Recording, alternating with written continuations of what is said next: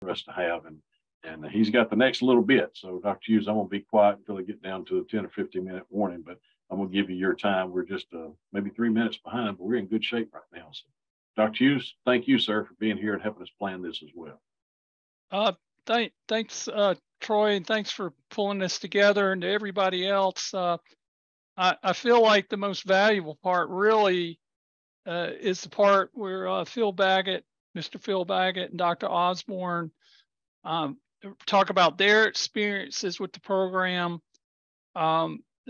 You know, there's nothing like showing that it can be done. What we're going to do here is go through this this toolkit. So hopefully y'all were able to follow the instructions that I gave you verbally, and then are also in the chat to download the 2022 version of the Value Added Producer Grant Toolkit. And we're going through the working capital because that's what most people are interested in applying for. We have had some planning grants that have been successful in Tennessee, but we're like most other states. It's mostly working capital. I've had a request to try to, when possible, show you where I am in the toolkit, which is, like I said, once again, a Word document. Although I try to indicate in the PowerPoint what page we're on, and I'll do it with the little asterisk with the page number. So hopefully you'll be able to follow along, because that is a key part of what we're doing here. So really, I cover all the points that are in the agenda, but really this is an attempt to show you the steps to submitting a strong package. So one that's quote, what I call legal, and one that's strong enough to get funding. So of course, being legal or eligible is the first step. You want to make sure that you're eligible. If you're not eligible, you could have the greatest idea in the world, and USDA rural development could be, you know, chomping at the bit to fund that project, but you're not eligible, they can't do it. So that's the first requirement.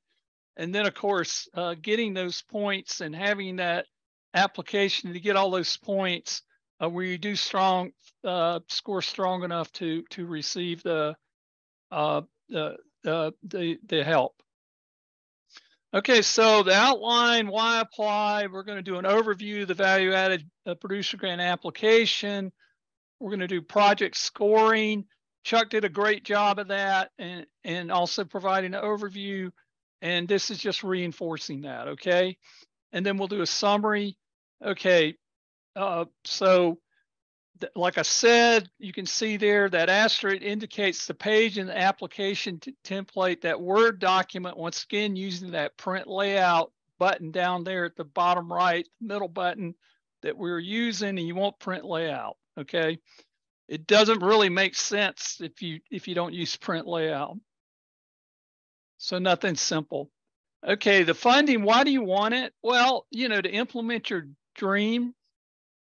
You can test new ideas with less personal financial risk. Say if you're getting, you're putting in $200,000, but you're getting $200,000 under the VAG program, that really lowers your financial risk. And of course, that would increase your profitability. The information you collect, I wouldn't only say may, it will prove useful regardless of whether you get the funding. It facilitates collaborations, and it facilitates access to resources. So in this process, you might learn about other funding programs like TAEP, for example. I suspect that at least some of y'all that are in on this webinar weren't aware of that program until Will talked about it. So now you know. And by the way, that the advantage of TAEP is it's unlike this program, it's easy to apply for. And it will cover equipment, but that being said, it's very popular. So I would consider this program as well. This gives you an opportunity for evaluating your ideas and really thinking through them. It also, if you haven't done it already, you should have done it already, but it forces you to develop a business plan and perhaps even a feasibility study, depending. And, you know, ultimately it you can use this to access or bill to other funds, other grants and loan programs. Although you have to be careful with all of that, like we said earlier. Where's value-added producer grants gone? And we used to have, I used to do more of what Chuck did with this and decided to eliminate it, but mostly not to Tennessee. Changing that is a reason for this training. We felt like we were really building some strong momentum until last year. We kind of fell off. Chuck talked about the reasons why, but we really want to see, you know, at least 10 to 15 applications come out of Tennessee that are strong enough to get funding. And that would put us in the same ballpark that typically states like Virginia and North Carolina get, which is where we want to be and really where we should be. Okay. Okay, this round. The total funding available for this round is currently unknown. At least it is to me. Chuck probably has some ideas, but I don't think he can even talk about it yet. Okay, you can submit your applications two ways to grants.gov, and the link showed there. And last year it was April 25th was the deadline. We'll think it'll be a similar deadline, but it depends on when the federal government releases the notification, the NOFA. And basically after the NOFA is released, you have 90 days to apply. So we suspect the April 25th deadline for electronic application, it's not far off, but it's certainly, we don't know. But better idea is to mail, or I would hand deliver it. And last year you had May 2nd as the deadline. And so I would, if you're mailing it, it's got to be postmarked by that May 2nd or whatever the deadline is. If you're hand delivered it, you got to get to it before they close on the 2nd. We say hand delivering is best. And I would hand deliver it to my local regional office. So you know, that map and the instructions that Chuck gave you earlier, I'd use that as a guide as to where to go. So that's the best approach. Even better yet, though, is for a few weeks in advance, get that local USDA rural or the state office, the USDA Rural Development Office, to review your draft application. Okay. And talk to them if you're seriously considering an application. And there's their contact information, which Chuck's already provided. But in the past, I can't speak for them this year, but in the past, they'll go through it enough to at least make sure you're eligible. Okay. So definitely talk to them early, like Phil Baggett pointed out. And like I said, the best contact is really that regional office, and Chuck has that information. Okay, Chuck's covered the two types, the planning grant, the working capital grant. Both require one-to-one match. So if you apply for $125,000, you document $250,000 for the project, and we'll talk a little bit about that documentation toward the end. But you're sourcing $125,000. Okay, so you got to source what you or match what you apply for. Okay, planning grants. These are for applicants who haven't completed the planning activities. It can fund feasibility studies, business plan, marketing plan. You can hire planners, lawyer, accountants, or other qualified consultants to complete the planning activities and related expenses. Feasibility study is a report by an independent third party that analyzes a business venture's prospects for the success, and it lays out the features of the business plan and critiques them, analyzing strengths and weaknesses, and provides an assessment of overall feasibility. It's usually for 12 months, and it's $75,000. Now your feasibility study really is, you know, if you get one and it says this isn't feasible, it's probably not very much useful to you. So you want to have a good enough idea and enough organization to have something, if that consultant is looking at it, that they're going to say it's going to be feasible. So you got to put some work in it. I've done feasibility studies, and I've done ones where I say, I think this is a great idea, and all likelihood it'll move forward. I've done a number that says this will move forward if 1, 2, 3, 4, 5, 6, 7, 8, 9, 10 happen.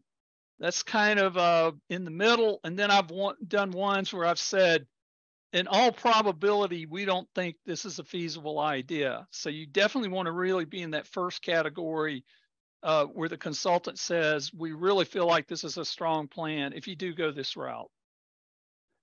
Working capital, applicant must have completed planning activities. Business plan and financial projections are required. There is an exception for the simplified version that's already been covered. And funds can go to marketing and advertising expense, like legal expenses of organizing the venture, designing an accounting system, implementing a marketing program, certain operating or processing costs, such as salaries and supplies, some inventory, can be up to 36 months, but as little as 12 months to spend.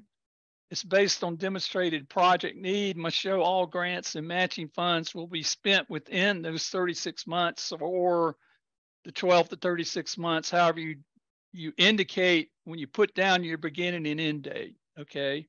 And the cap on the money that you can get is 250,000, and Chuck showed that slide earlier. The average, I think, was something around 170,000. This is the simplified working capital grants.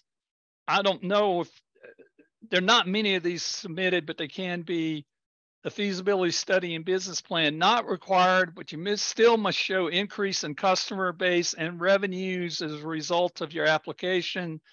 And your cap is you got to be under 50,000 for the simplified working capital grants. Okay, so overview of the grant application projects. This is based on that application template. Use the template. Those are the instructions to go to it. We've gone through that, so I'm not going to walk us through that again, but you have 7 sections. Somebody indicated they wanted to see what this looked like. There it is. So you should have a document that looks like this. And when you page down, you'll see that page number 1, that page 1 there. If you're in the other views, you don't get that. And it's kind of important because I keep referring to page numbers. Okay, so as much as I can, I'll pull this thing over and try to show where we are as we work our way through this presentation. Okay, first you got to register for SAMs. There's a link.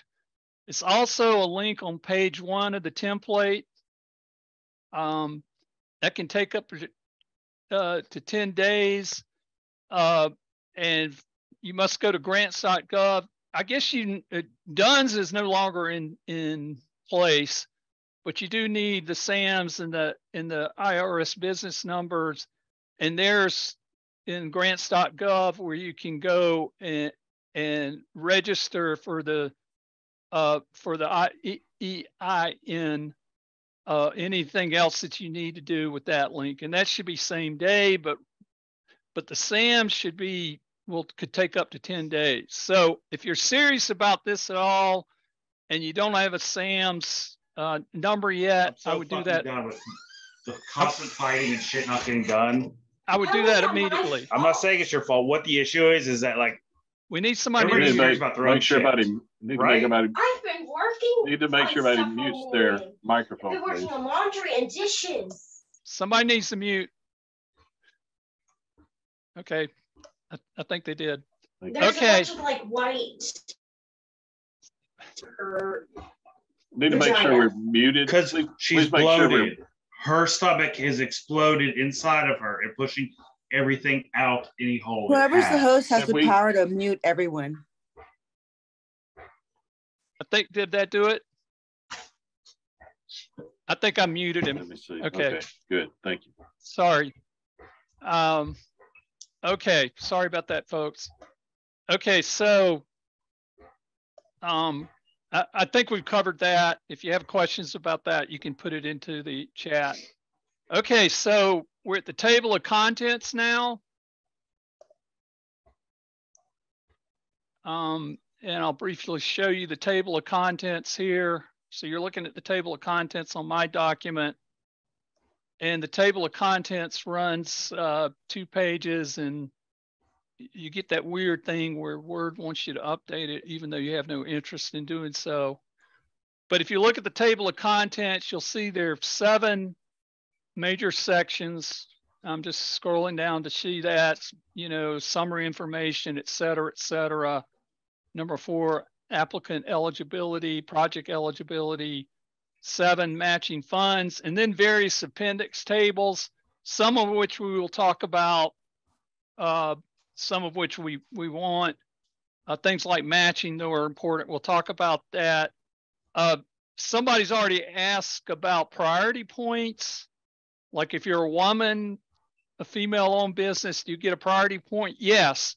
But the thing about priority points, if you check one of these in general, you only need to check one. So if you're a veteran and you're a minority or female-owned business, you don't have to check both. You can if you want, but you're only going to get 1 point, okay? Even if you check both, if that makes sense. Okay, so there we're back to the slide. And there's our 7 sections that we talked about.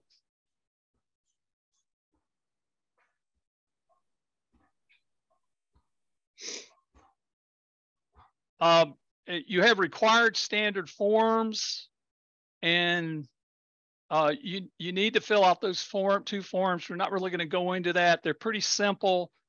There's the link to those forms.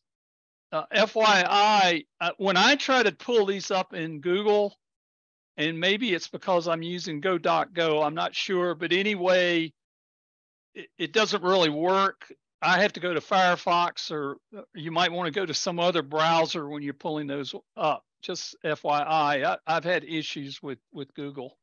Hey, David. Yeah.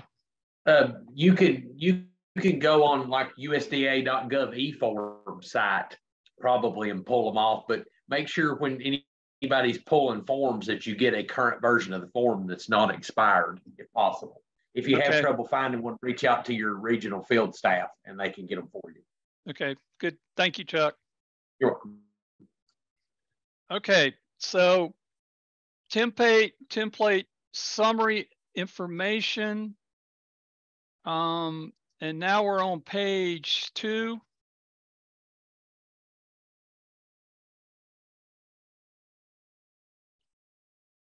Okay, so summary information.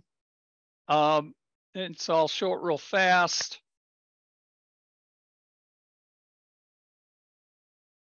But we're here.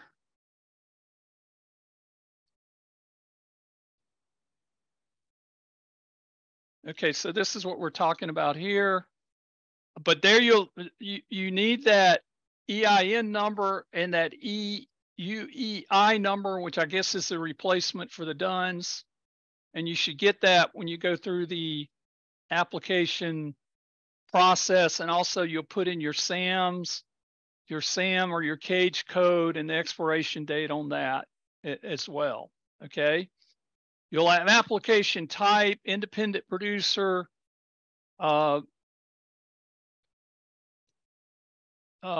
agricultural producer group, farmer or rancher cooperative, majority controlled producer-based business. I guess that would be like an LLC. Most of you will check independent producer. And I'll assume that as I go through this process, although I will talk about other cases. Your raw agricultural commodity. So if you're growing corn and adding value to that corn, or if you're local foods with that corn, you would put that in. And then your value added product would be, say you're doing frozen vegetables, you would put that in. And in fact, I do that as an example. If you're local food, you would say, you know, with sweet corn, selling sweet corn locally. And I would put in parentheses, I would say in the state of Tennessee, if you're applying from Tennessee, or with within 400 miles of my location. You indicate that it's a working capital grant, so you check that, and then you put the amount that you're going to apply for. Now, when you're doing that, I would write the amount I'm applying for down somewhere and put it on a sticky note and have that up there. So whenever I'm going through this document, I would know that's the amount I'm applying for. So, because you're going to be referring to that often, really. Your grant's starting date and ending date, I would usually they announce awards, Chuck, isn't it about in the fall, early fall, typically, say if you're applying in May or August. But I would assume a date like September 1, a reasonable date, September 1, October 1, August 15th. And then based on how long I'm going to take to spend this money out, I would add in that ending date. So if I say I'm going to be done with this project that I'm applying for in 2 years, I would go 2 years from the starting date. If it's 3 years, I'd go 3 years and so on and so forth. Okay. Hey, David. Yeah. Hey, yeah, you always want to show that start date October 1st. You always want to, because we usually award in September. So you want it to be at the start of the new fiscal year. So, gotcha. So like if it was October 1 to 23, 3 years later would be your end date. Okay, so October 1st is what you'd want to use. And then just do 1 or 2 or 3 years out of that, depending.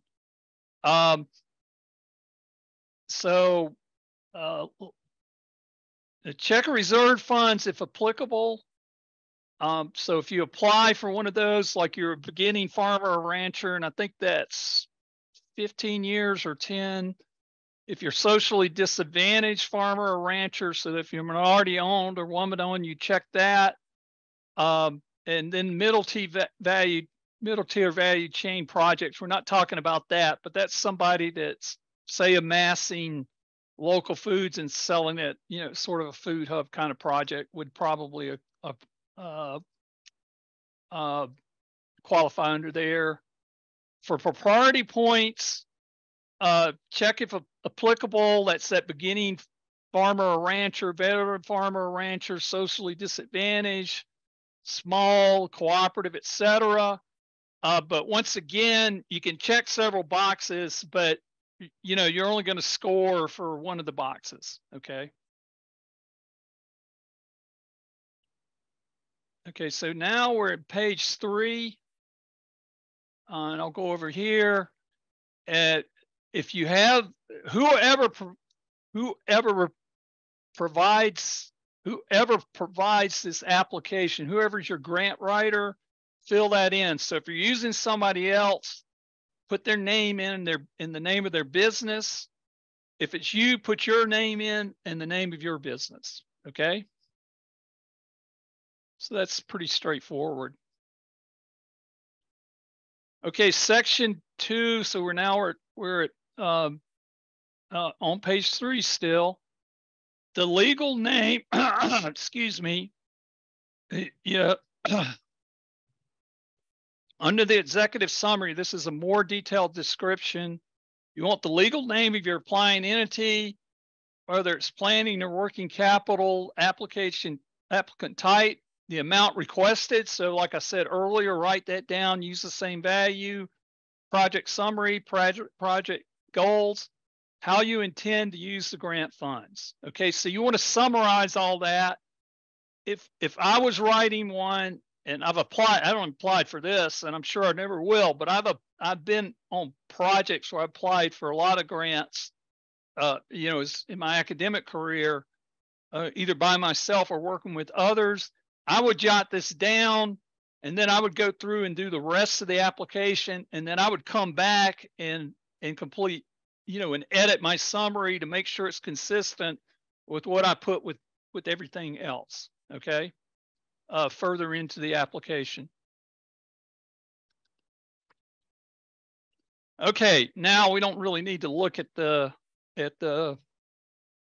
template for a second, but what's some examples of an executive summary? And somebody said that, could you provide us one?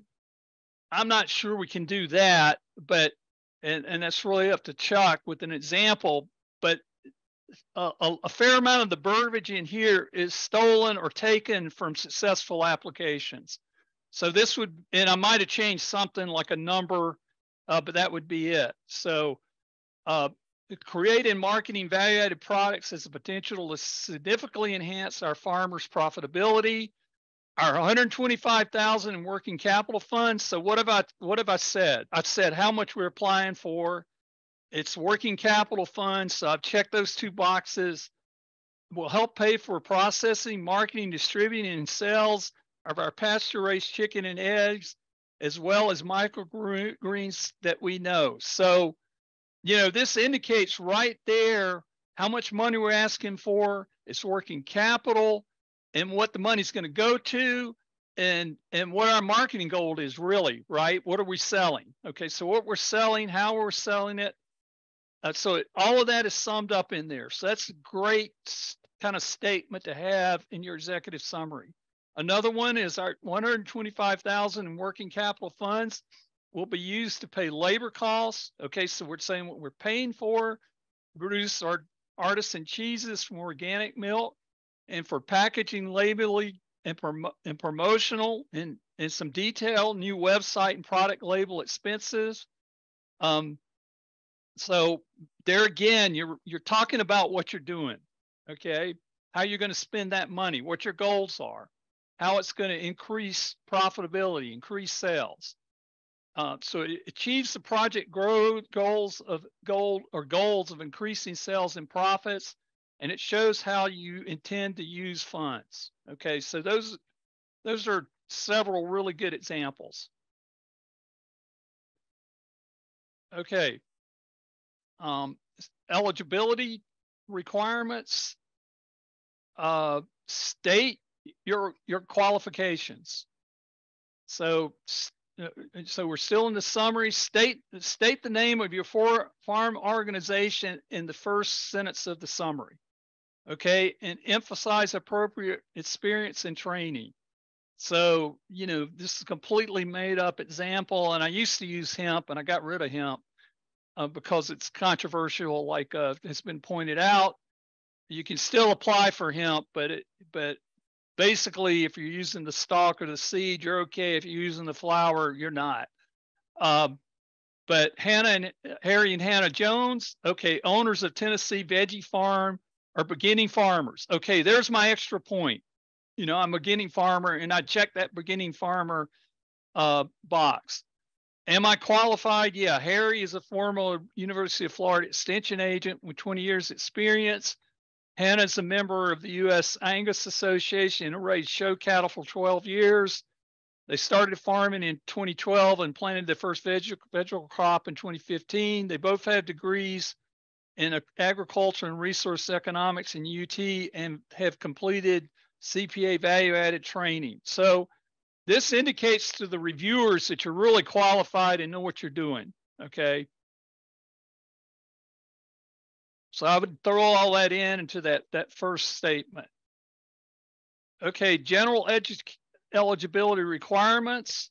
These are mostly a series of check boxes regarding grant eligibility and citizenship and other topics.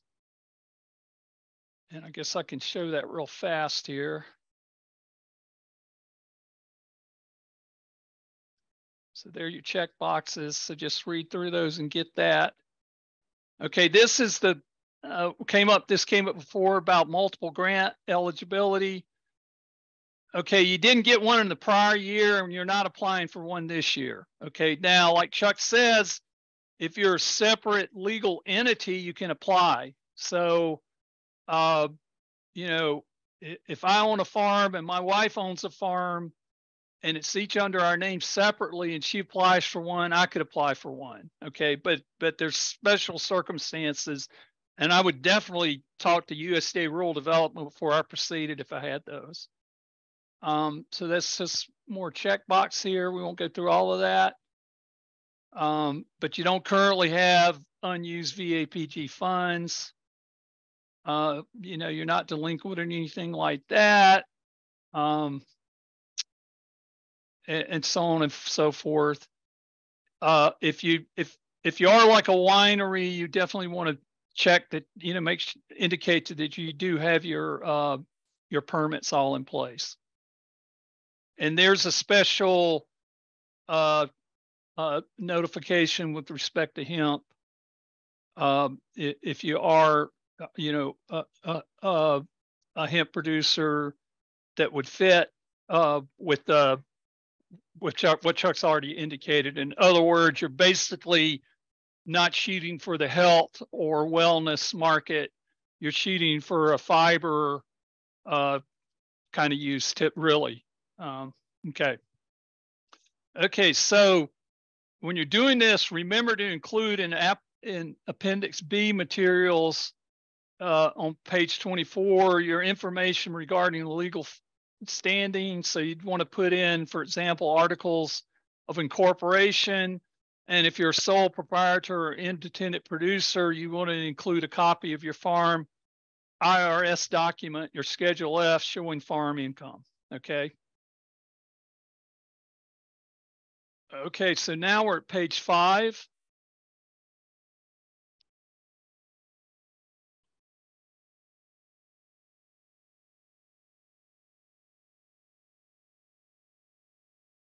So we're here on page 5.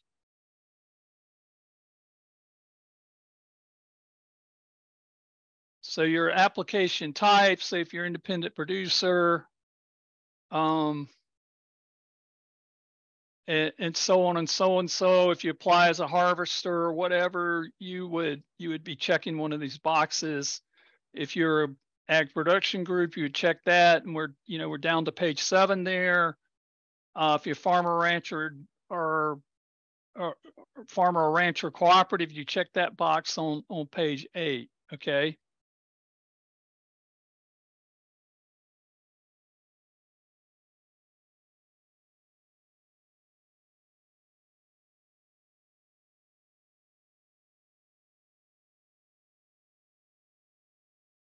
But back to page 5 on the 4.1.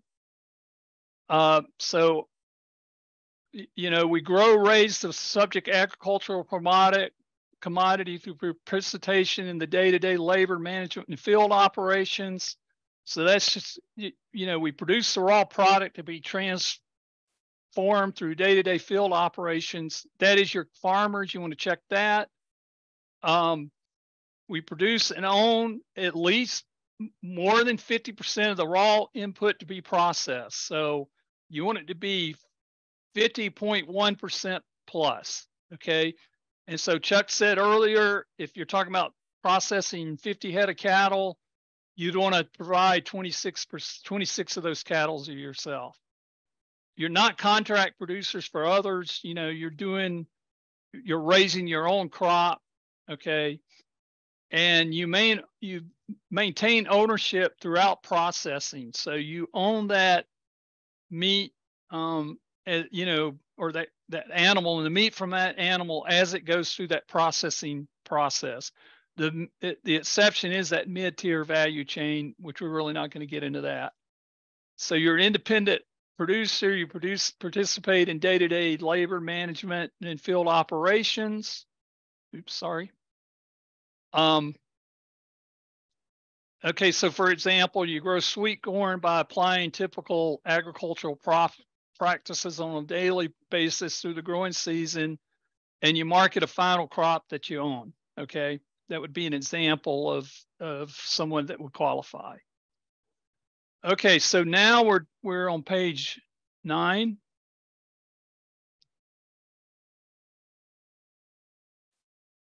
Like we said, it's check boxes for all those other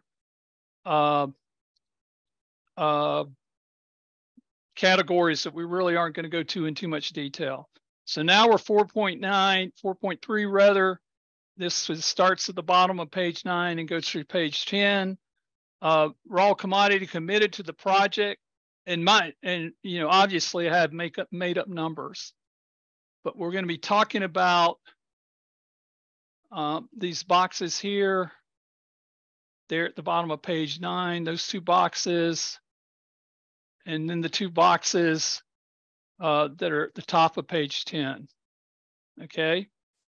So total quantity. Okay. So I'm going to be processing 50,000 pounds of vegetables, and it needs to be realistic for the value added product. So if I'm putting in 50,000 pounds of vegetables, I'm going to come out with 45,000 pounds of processed vegetables, and that needs to be a realistic relationship. So if I put down 2,000 pounds of vegetables and 50,000 pounds of the value added processed vegetable, you know, a reasonable person in USDA rural development is going to look at that and go, those numbers don't line up. And so it's going to be a big problem for you.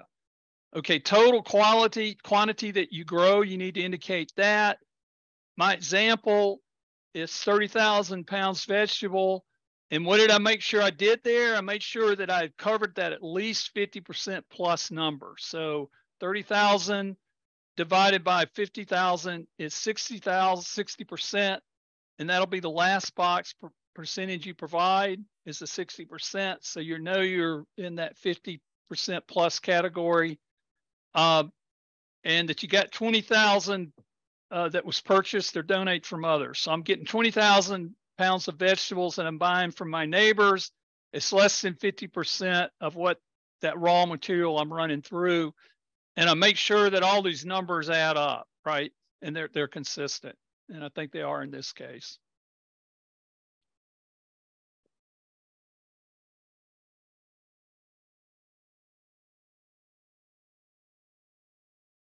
Okay, product eligibility next. We're still on page 10. Name the raw agricultural commodity you will be used for the input. Okay, so vegetables for Harry and Hannah. And you want to check that box there. You know, produced in the U.S. Well, obviously, the majority of the raw has to come from yourself. And then name that value-added product, processed vegetables. Okay. So we're talking about 5.1 here, and just these two fill-ins there.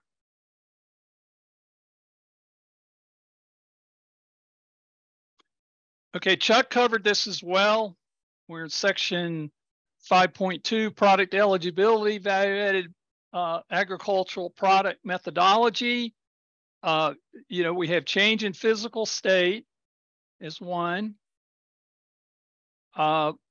We have produced in a manner that enhances the value of the agricultural product, like organic carrots or eggs produced from free-range chickens. Physical segregation, like if you're having a non-GMO corn and you demonstrate that you keep that separate from your GMO corn, for example. And then the energy that Chuck talked about as well.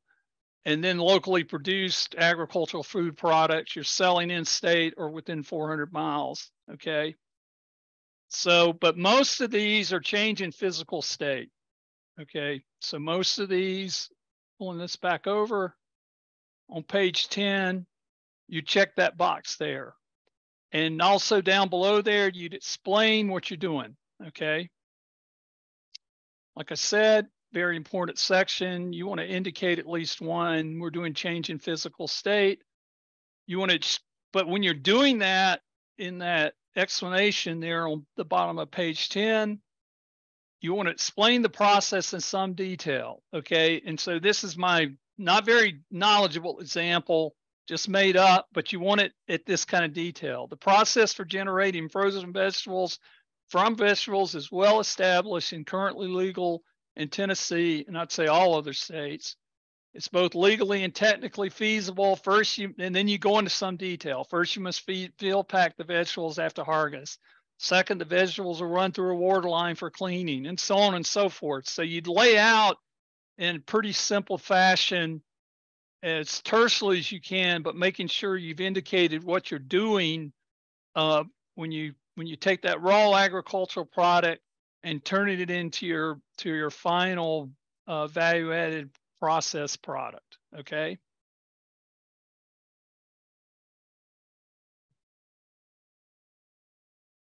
We'll talk a little about some of the other ones. Chuck did this as well. you know, the non-standard method, usually that's an organic crop, but this is key, and I'm not sure he covered this.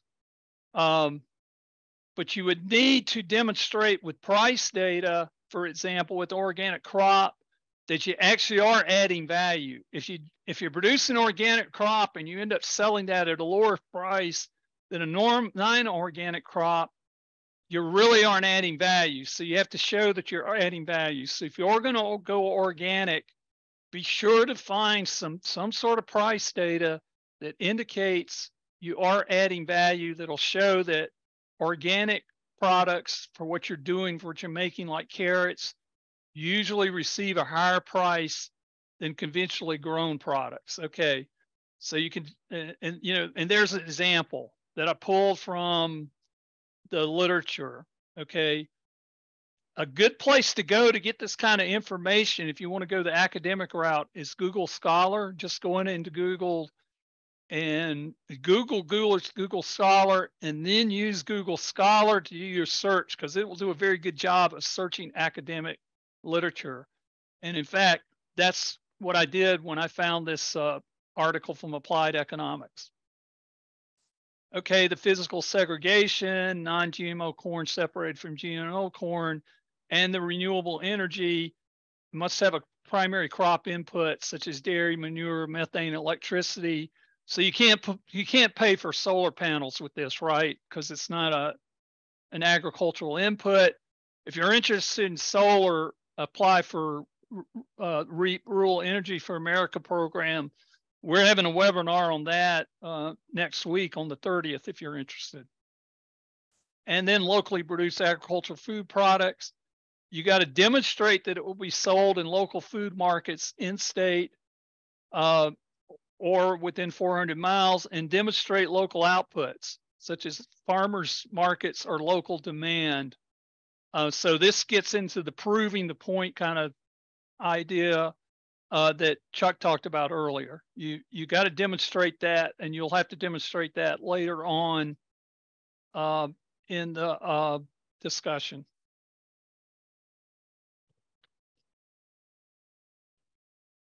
Okay, so now we're on page 12.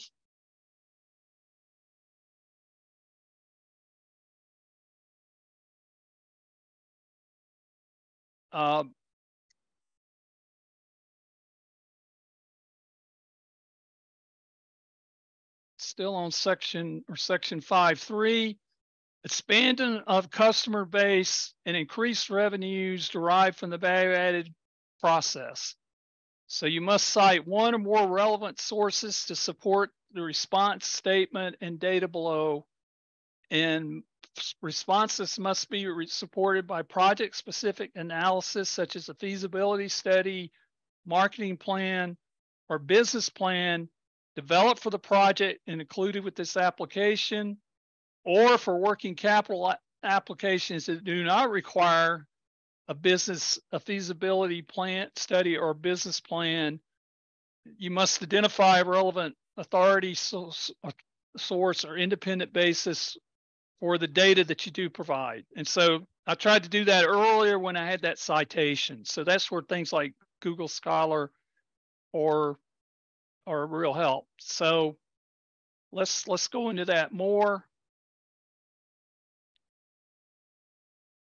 So now we're here discussing the estimated expansion of customer base resulting from your value-added product. And so you need a baseline of current revenues from the sale of the agricultural value-added product and an increased target number of increased revenues that will result from the project. So that's a mouthful, but basically it's saying you have to demonstrate more revenue. You have to demonstrate more customers, expanded customer, increased revenue, more customers. So you talk about going from a baseline to a target in terms of increased number of customers that will result from this project. So everything is result from the project. And then number 3 under that, you must include a description of the direct or indirect producer or food business benefits that will result from the project within a reasonable time after the money is received and spent.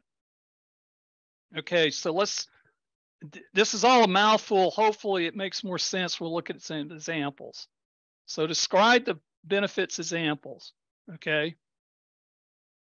The direct producer benefits include increased sales, revenue, profit, and growth.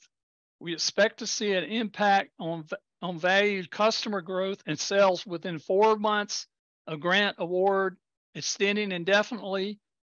Indirect benefits includes increased jobs, taxes paid, and demand for grapes. So obviously this is a grape example.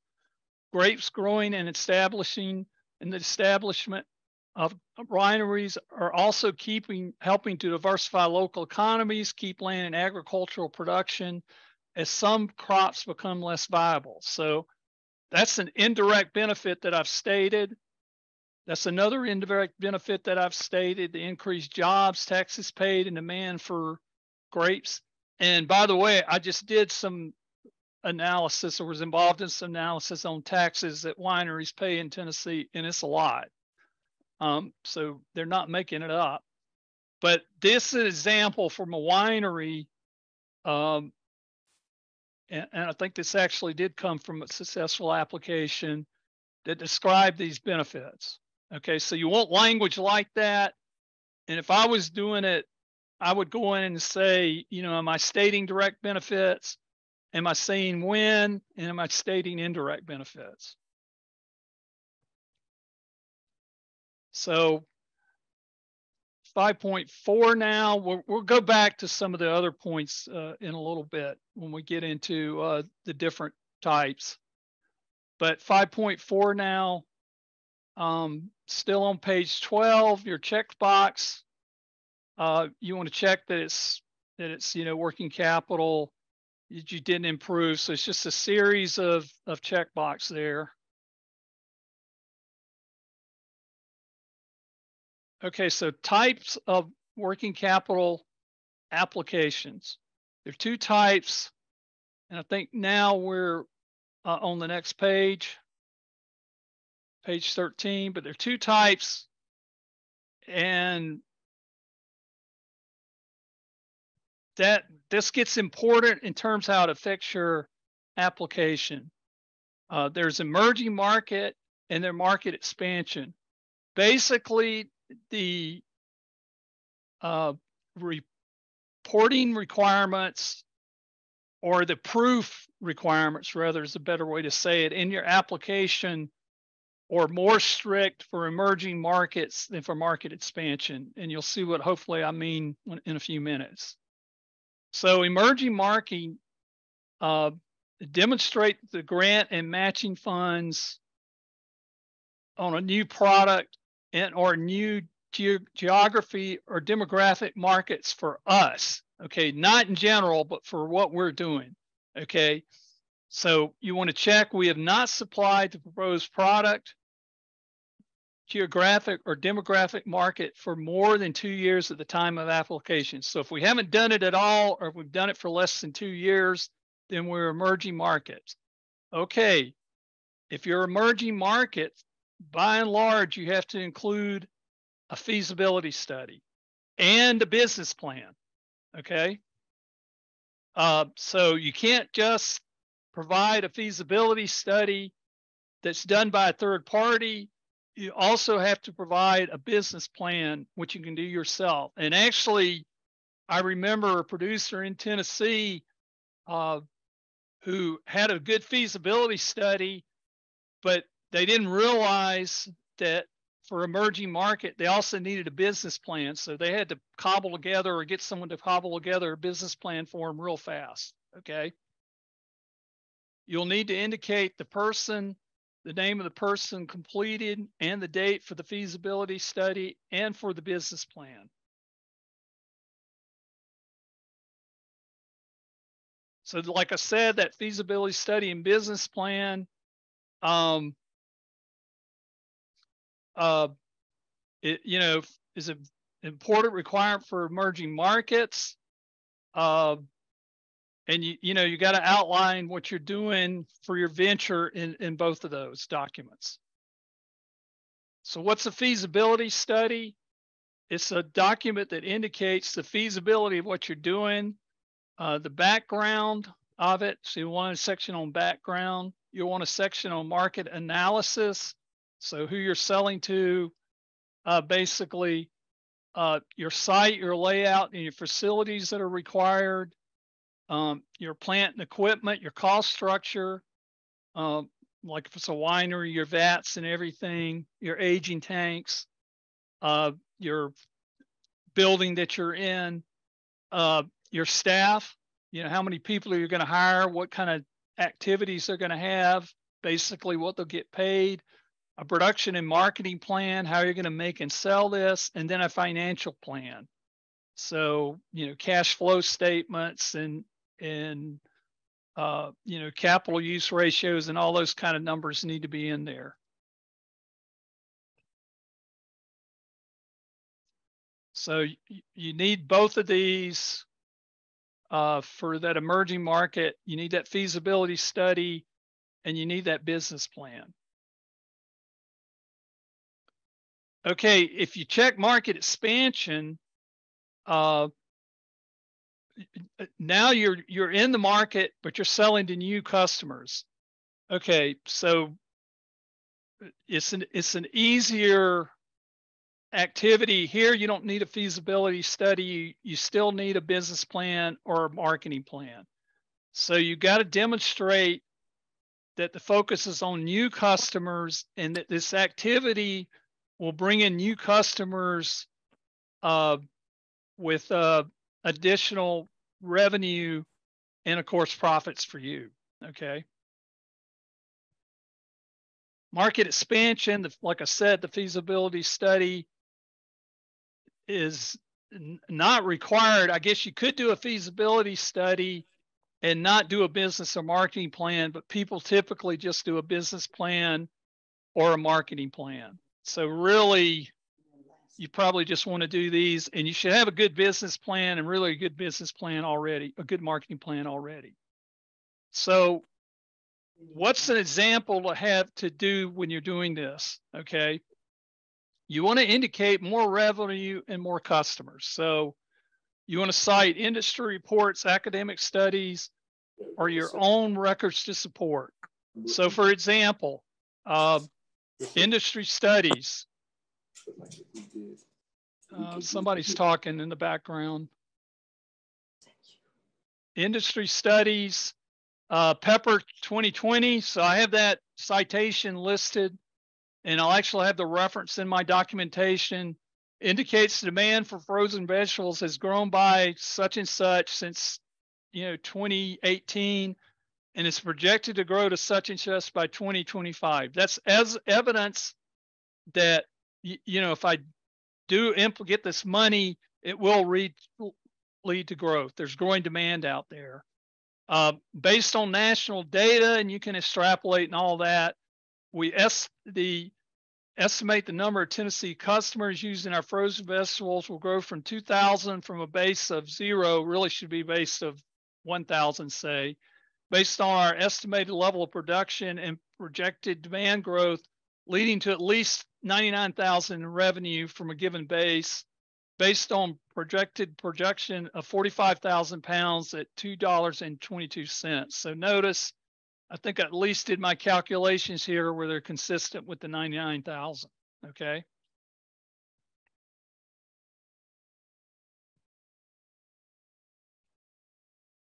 Okay, so that should give you an idea of what you need in terms of more revenue, more customers, sort of example.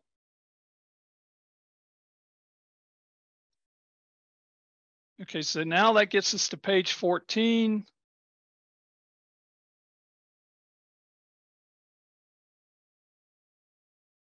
So this is work plan and budget.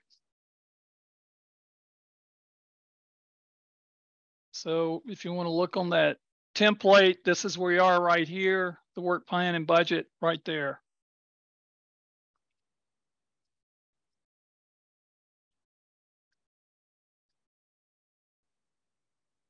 So your grant eligibility period is up to 36 months from your starting date, which like Chuck said, you want to make October 1.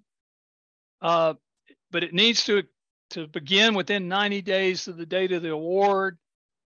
You want a clear and concise budget. So you don't, for example, you wouldn't want to put January of 2024 because that would be past the 90 days most likely.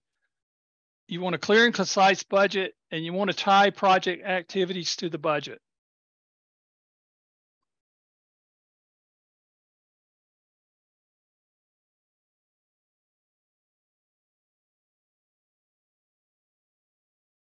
Okay, so what do you want to do? You want to describe how eligible activities will go to meeting project goals. You want to show budget allocation for eligible activities. You identify key personnel for conducting or overseeing activities. Provide a time frame for those activities. Show how grant and matching funds are used to support activities. And a grant period timeline meeting starting and ending date requirements. Okay, you want to show all of that when you're doing this. And this might be a place, and Chuck can interrupt me or can correct me later, but when you're talking about key personnel and their qualifications, you could throw that in here.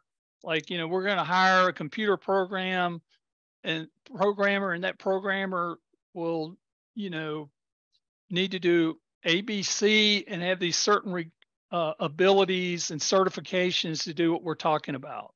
Okay. So put in detail, detail, detail. That's what this is all about. Okay. Now, what are we talking about in terms of this, this toolkit? But we're talking about this information here. Oops.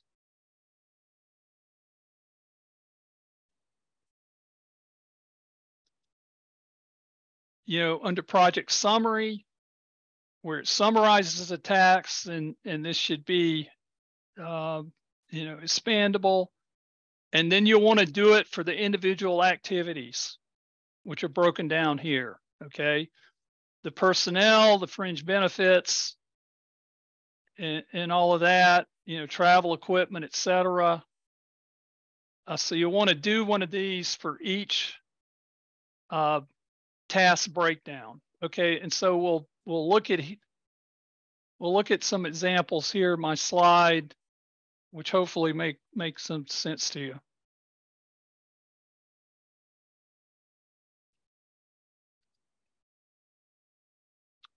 Okay. Your web page, key personal activities, meeting goals. Okay, so this is an example of a task. So we're going to do a web page. The web page is designed to enhance frozen vegetable sales. Will be constructed by Dr. Jane Smith for sales growth of frozen vegetables, and Harry Jones will oversee the activity. Okay.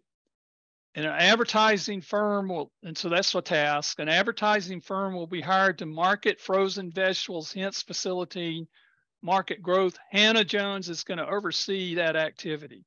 Okay. So this indicates how we're going to meet this goal of increasing our sales, right? It indicates what we're going to do. We're going to do two things. We're going to put up a web page, and we're going to hire an advertising firm. And I would put in, if I didn't even have one, I would put an example. For example, Troy Duggar's Advertising as Us would be a firm we might hire if Troy's actually got an advertising firm. Okay. You don't necessarily have to have them lined up, but it would probably be a good idea if you did, because then they could give you a letter of commitment there. But you know, Dr. James Smith, you want a letter from Jane indicating she's going to do this. You would talk about how qualified she is to do it. So you're talking about who's doing it. She's qualified to do it. What's she doing? You know, how it's going to benefit the project, and who's overseeing it on our side. Harry's overseeing that. Similarly here, Hannah's overseeing that. Okay. Then you talk about, in these budget sheets, on the task and overall, how that money's spent, you know, starting and ending dates, if it's VAPG funds, if it's cash matching funds, or if it's in-kind matching funds. Okay. So how are we going to spend this? Well, $5,000 will go to Dr. Smith for the new website, and the advertising firm will be paid $10,000 for its marketing activities, like advertising in an industry magazine, for example. So as much as detail as you have on that you can put in, I would put in. Okay, so when we're going to start that, May 1, we're going to start initiating the meeting with Dr. Smith regarding web page design. June 1, we'll do a follow-up meeting. August 1 of 2023, I'll get a draft version. Okay, and so you want to fill that out in your forms. So think through that work plan. You know, time, who, action, like we just talked about. You know, who's doing it, who's involved in doing it. Smith's going to, you know, Jones, both the Joneses meet with Dr. Smith here and get the process going. Then Smith goes and does his thing, for example, over the time period is indicated. And then finally, you know, it's produced. So when does it start? When is it in? And how's that money spent? I know it doesn't necessarily match what we just had, but say if you were giving Smith 25,000, okay, 12,500, or if you had 25,000 in project costs, 12,500 would be value to producer grant money. That would probably go directly to Smith. You'd have cash match, which could probably go directly to Smith, and then the 10,000 would be in kind, and that would be your time and effort that you put into that particular website development yourself. So if you spent time working on that and you could justify your time spent with an hourly rate that Chuck talked about, that would be your in-kind match. But you definitely got to justify that, you know, and then you have your totals there and so on and so forth. So you got to do that for a summary budget for each task. And so here it's just an example, you know, if there's some travel that would be included, you know, cash match is travel. Say if you spent $500 of cash on travel, that would be your cash match. And these need to all total up, and the match needs to equal up with the value to producer grants that are spent 1-to-1. And I think we try to do that there. So these two totals here, the cash and then into kind, should equal the VAPG money spent. So you got to provide a budget for each major task. Hey, Dr. Hughes, since you're on that point right there, do you mind, one question came in quickly, so the VAP, the value-added funds, is the grant total dollars requested on this chart on page 15 you're talking about? Yes. Okay. Thank you. Yeah, that's what you're gonna, what I'm pointing to here is what you're gonna charge to the grant itself. So that's what you're going to charge to the money that's coming in. And what you'll do is you'll spend that money, and then you'll send in a receipt to rural development, and they'll reimburse you. Correct, Chuck? Yes, you have to show that as long as you spend an equal amount of matching funds, then yes, right. We can. Right. So you need to demonstrate both of them. All right. Thank you, sir. Yeah, I'm gonna give you 15 minute. I'm gonna give you a 15-minute warning too while I'm butting in on it. Okay, I'll try to. Thanks, sir. This is a lot to cover. So, I understand. You do what you need to do. Yeah. Okay, so now we're on page 16. Program income. So we're here. So gross income expected to be generated by project activities during the grant period minus the cost. Related that and estimated program income as a net. Now, Chuck, you said you want that to be 0. Is that right? It doesn't have to be, but people need to understand that if you do report program income and it's going to be deducted off of your remaining grant funds at that point. You know, because basically, if you're earning income from the grant, then you don't actually need as much grant funds. Okay. So it's not too difficult to show that you don't have any program income. I mean, so there's plenty of expenses you can. So on my slide, I would make expected. I would either up my spending to 99,000 or cut my expected gross income to 80,000. So that would be a 0 there. And I'm running off of a PDF version, or I'd change it right now. I didn't think I'd have to make any changes. So if you get this, just mark it through.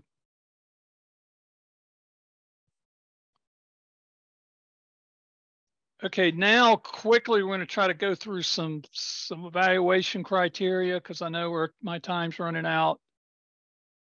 But nature of the proposal, qualifications of your personnel. Chuck talked about that and how important it is and how that's missed a lot.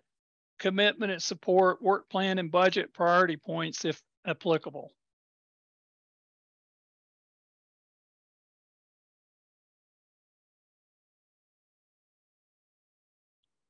Okay, number of jobs generated or saved. You got to discuss how this is done. So the increased production and sales of 25% annually over the 3-year period of the grant at the vegetable operation is expected to create and or save 5 full-time equivalent and a 100% increase in current staffing. So you need to tie that back to your work plans and everywhere else to demonstrate that you are creating employment. Then you just, that's the next part to fill in your current baseline of customers, which would be consistent what you've already said. How many you expect? I think we said we expect 2,000 more. Your current revenue and increases in revenue as a result of this activity. That also needs to be filled in, and make sure that's consistent with what else you have in the grant. So if I put down 20,000 here, I would do a search on 20,000 in this as a Word document and make sure that I have 20,000, as my increase in revenue everywhere revenue pops up. So that's just a trick that works for me anyway.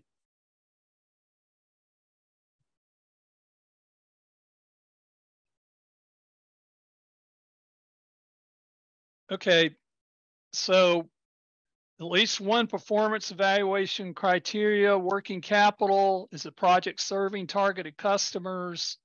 Will you meet those increased revenue? You have to demonstrate that.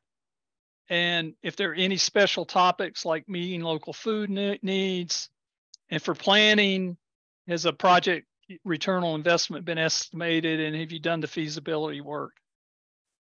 And that's at the bottom of page 17.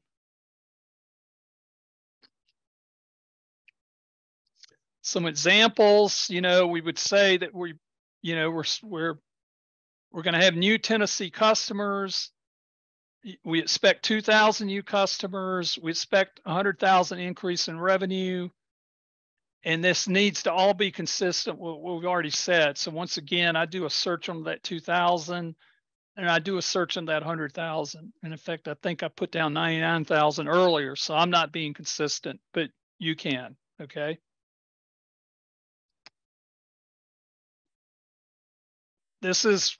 We mentioned this before, Chuck went through this, but this is how the scoring is done. You have to have a minimum of 50 points. The nature of the proposed venture, the motion getting 30 points is very important. Work plan and budget, 20 points is very important. But qualification of project personnel is also very important. That's 20%.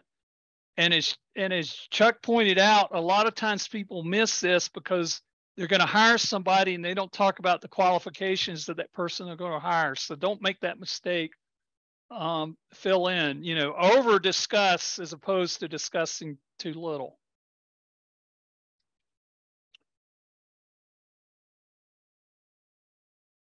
Okay, nature of the proposed, the priority points is those categories we talked about earlier, you only need to be in one of those though. Okay, like a beginning farmer or historically socially disadvantaged. Nature of the proposed venture, you can get up to 30 points. Clearly describe your goal, support the goals with published data or other third-party information. Prior experience is helpful, and experience with similar markets or successful ventures is helpful. So is it technically feasible? You want to discuss that. Is it operationally feasible? Provide information and data on that. Talk about how you're going to actually do this, and you might want to mention some risk and how you're going to deal with those that you anticipate. And this is where you get into that third-party information, like from Google Scholar or wherever, an industry site indicating it would be profitable, and it's economic sustainability. So expected future viability, describe known risk factors, and what might be required to sustain future efforts. Okay, so you want to talk about all of that. Hey, David. Yeah. I just wanted to point out, reiterate on those third-party references. It's really important to make sure that you include those. That's another place that we see people consistently lose points. Yeah, that's why I tried to make such a big deal about going to something like Google Scholar or an industry publication. So use the web or talk to a local expert like your local extension agent and get their help. Where you can get sources of information from other people that back up what you're doing. And it doesn't necessarily have to, it's not going to always rate directly to your project, but just in general. Okay. Like I did with my example, I cited that organic carrots get a higher price in general. That's fine. I don't have to show mine do necessarily. Okay. So, if you do all of that, you address all the criteria, you have that third-party information, and you have a bibliography. So just don't say, Hal Pepper said this, in 2020 in a document, and then don't put the bibliography where he actually said it, okay, in the document. And it shows a high likelihood of success, then you'll grab those 30 points or close to it. Qualification of project personnel. You want to identify everybody responsible for managing and performing a work task, including a summary of qualifications, expertise, like I tried to do earlier. Describe their role, responsibilities, commitment, availability, like I tried to do earlier, their education levels, their past professional experience, their relevant training, and especially want to include items indicating agricultural experience. So that's why I threw in all that information at the very first about Harry and Hannah's qualifications.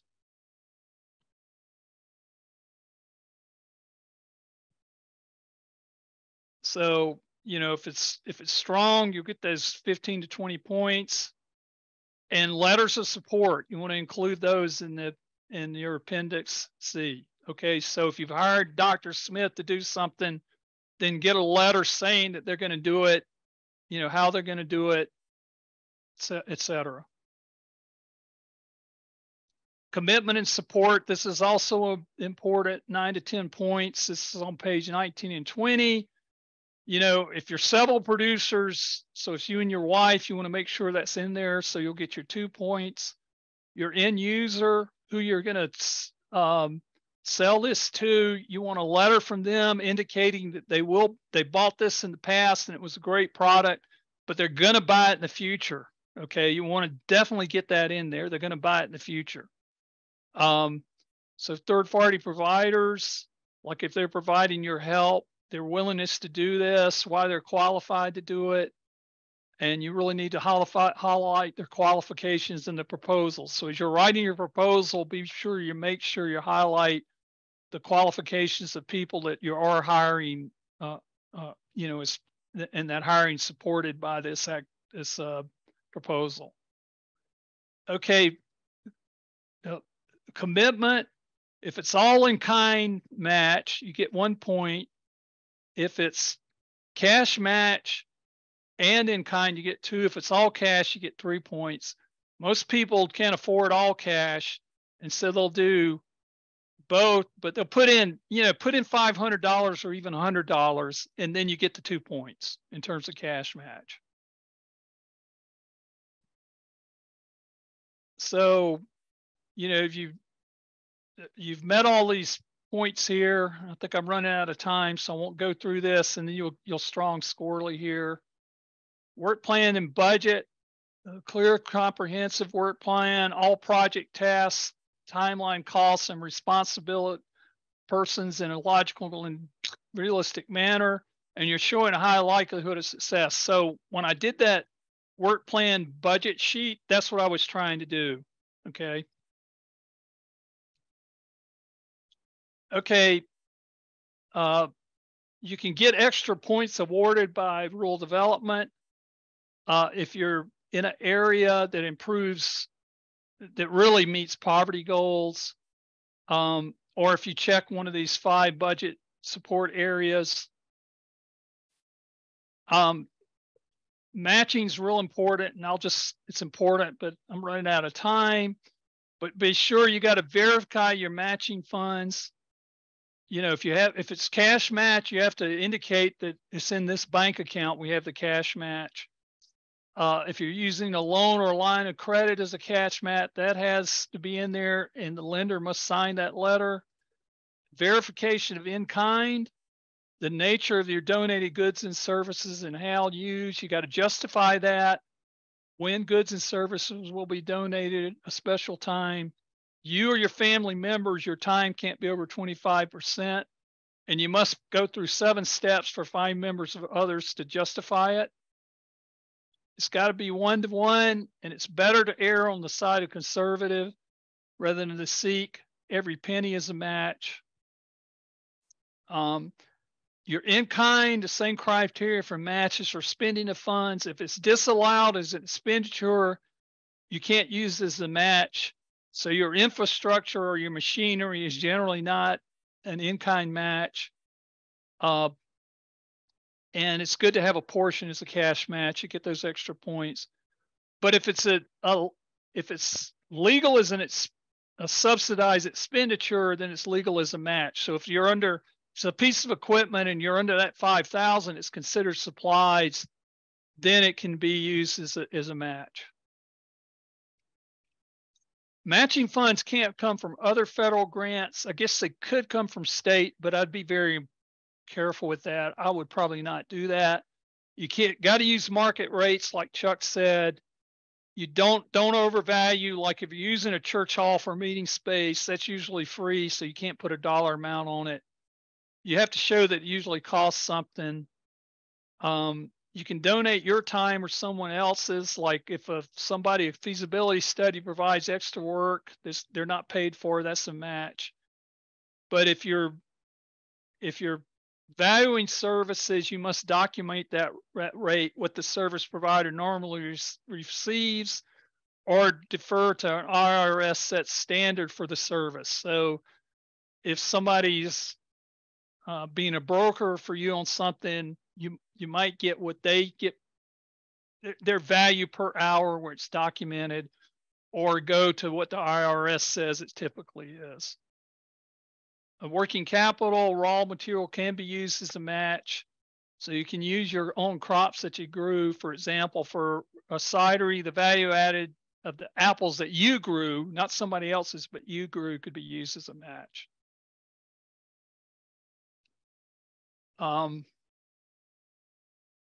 Priority points, check one if eligible. So be sure to check one of these. And if you fall into certain categories, there are reserve funds that you might get. For Tennessee, Tennessee, 10% of reserve funds are set aside for persistent poverty counties And that is the persistent poverty counties in Tennessee. That's a determination that's done by the Economic Research Service, which is a branch of USDA. So it's not the same as the distressed and at-risk counties that Will talked about earlier. And there's my link to that same data set. Actually, now we're down to around 11 or 10 distressed. So I don't know if you were distressed and you're not distressed now, how that would work, but it doesn't apply for this grant anyway, but it might for Will's. I would talk to Will about that though. For example, I think, well, Hancock's still on it, but Hardeman County, I think, was on the distress list and now it's on the at-risk list. So start early, do your registration now, contact your rural development office now in Tennessee, use the template. It's a lot of work, but it's worth the effort.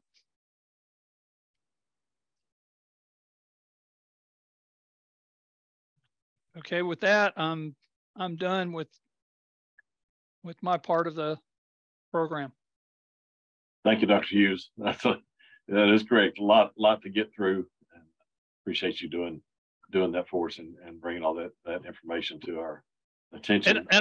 Yes, sir. And I hope I didn't confuse people. You know, I ran through a lot, but just the more you look at it and stare at it, the more sense it's going to make to you. But like, you know, the people that have been successful, break it down into separate tasks. And then it's, you know, a lot more doable. Sure. Thank you, sir. A lot of information to go through again. Thank you for doing that. And you hang around a little bit with us too. We'll have some questions time in just a few minutes.